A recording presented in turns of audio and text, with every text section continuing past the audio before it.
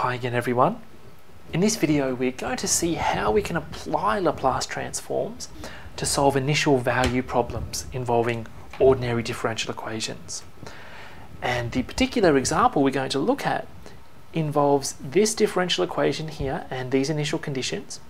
And you can see that the right hand side, the so-called forcing term or forcing function, is the Heaviside step function. Now, the Heaviside step function is a discontinuous function, and in this case, the jump occurs at t equals 1. So, to the left of 1, the function on the right hand side is just 0. To the right of 1, the function is 1, and at 1, the function is 1/2. So what we're going to learn today is how we can use Laplace transforms to solve these kinds of problems. And to do that, what we're essentially going to do is transform this problem, solve the transformed problem, and then untransform everything. And basically it uses the Laplace transform and the inverse Laplace transform. Now, an important identity that we're going to use in this example is this starred identity here, the transform of derivatives identity. Now, if there was a y prime down here as well, or y dash, we would use the first one also. So let me just refer to this differential equation as D, and let me show you how to solve this problem.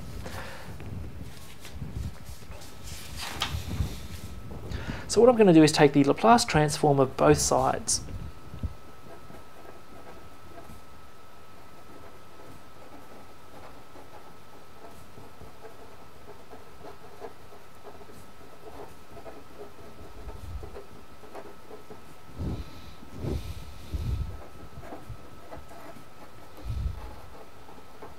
So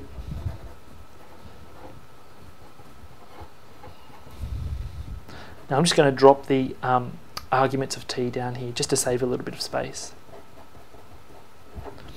Now, because the Laplace transform is a linear operator, it means I can expand this left-hand side.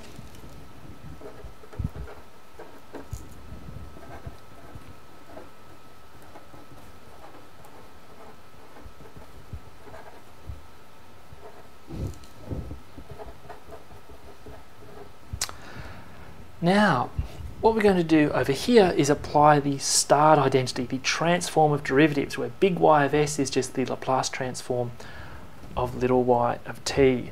So, changing this also to big Y of s, I can apply the starred transform of derivatives. So on the left-hand side, I'm going to get something like this.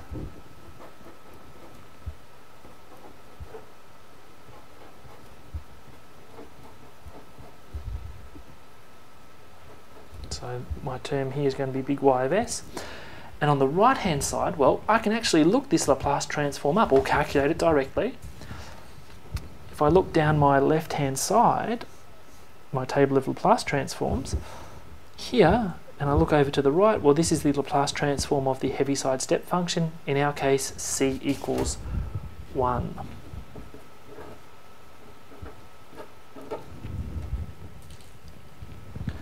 Okay, so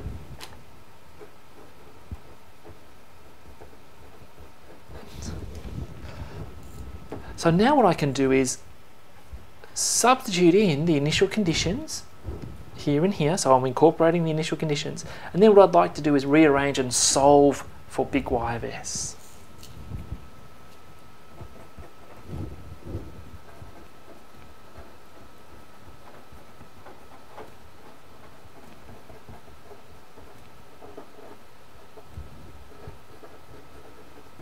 Okay, so if we look back, this is going to be 0, and I'm going to get a minus s here.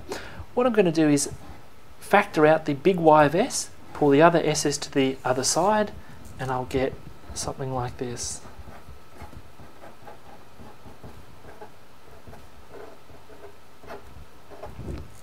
Now if I just make big Y this the subject, I've actually solved the transformed or the modified problem.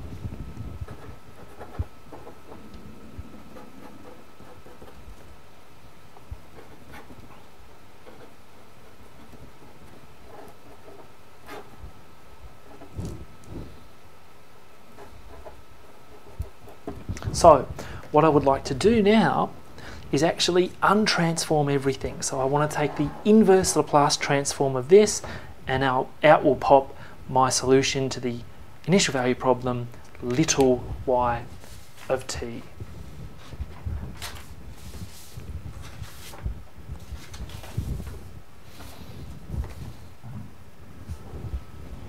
So let's do that.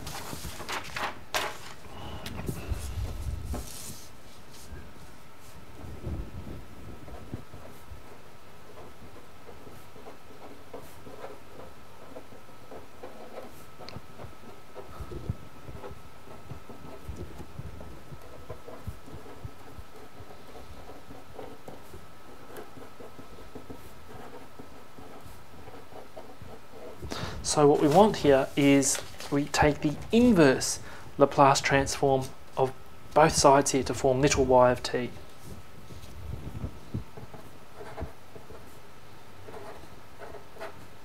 Now because the inverse transform is also a linear operator, it means I can expand in a similar way as before. Okay, so the challenge then is to calculate these two transforms. Now the first one's easy. We can look that up on a table of transforms. So if we look this up, I'll see that the inverse transform is cos of t in our case, but this one is not so easy to calculate. So what we're going to have to do is break this up a bit. Now it's quite easy. You could use partial fractions, but it's not necessary. What I'm going to do is add s squared and take away s squared from the top.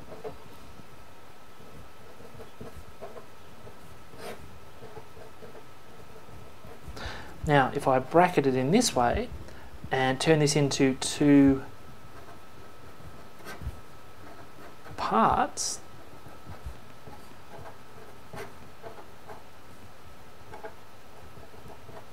you'll see in each term I can cancel and cancel. Oops, s.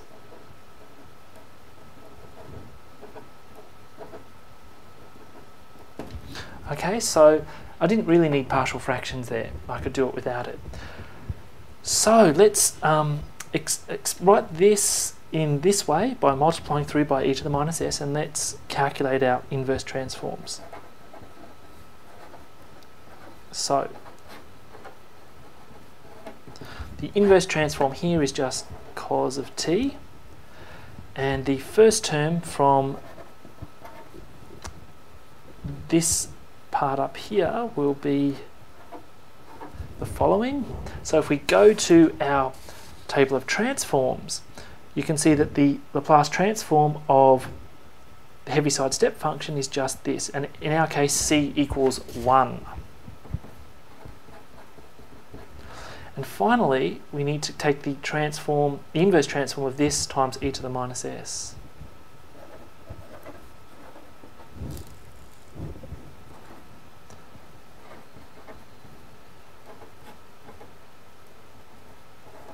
Now for this, it's not contained strictly in our table, but we're going to have to use the second shifting theorem to calculate this. So our particular function of s is like this with c equals 1. So what we want to do is calculate little g of t and then shift it and then multiply through by this Heaviside step function.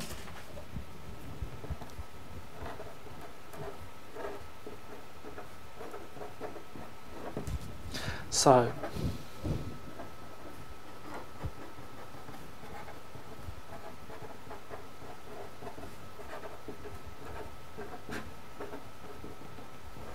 Now we saw before that the inverse transform of this is just cosine t.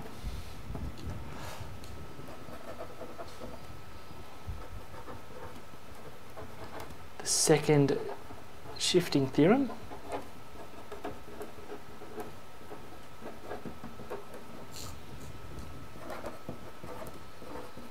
gives the following. It's the following form, so I replace t with t minus 1 in brackets and get the following. Okay, so that's a lot of stuff that we've calculated, so let's just take stock. These are the three terms that we're interested in. So we just have to put them together in the right way. Well, it's going to be this plus this minus this because of the minus here. Okay, so let's combine everything.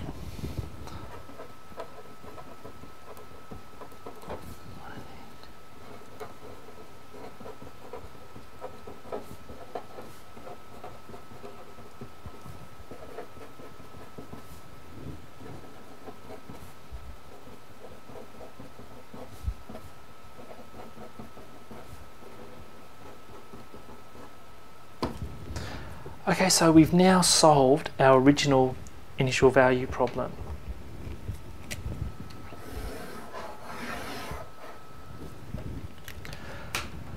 Okay, so hopefully you could see some sort of step-by-step solution there. What I've done with the bigger picture is to actually explicitly state those steps. So here they are, just as a nice little checklist for solving these kinds of problems via Laplace transforms. Now, I've left you an example to solve here. It's very similar to the example that I solved, but I'm also going to leave you with another question. Can you sketch the solution, sketch the graph of the solution, and see what happens to the graph for t before 1, or t less than 1, and t greater than 1?